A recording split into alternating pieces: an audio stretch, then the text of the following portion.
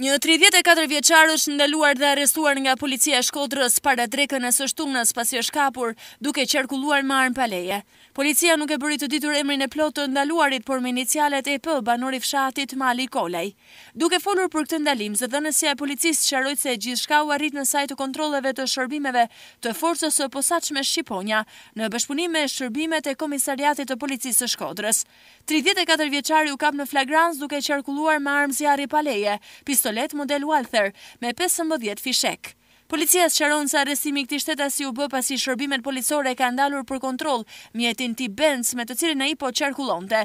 Dhe gjatë kontrollit të ushtruar i është gjetur dhe sekuestruar në cilësinë e provës materiale një armë zjarri, pistolet model Walther me një krëhër me 15 fishek.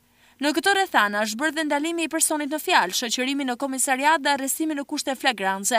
Materialet në ngarkim të tij u referuan prokurorisë së rrethit gjyqësor të Shkodrës për veprën penale, armbajtje pa leje. Tani mbetet prokurorisë dhe trupi gjykues të vendos për masën e arrestit dhe hetimin të mëtejshëm të 34 vjeçarit nga Mali Kolaj, njësia administrative Velipoj.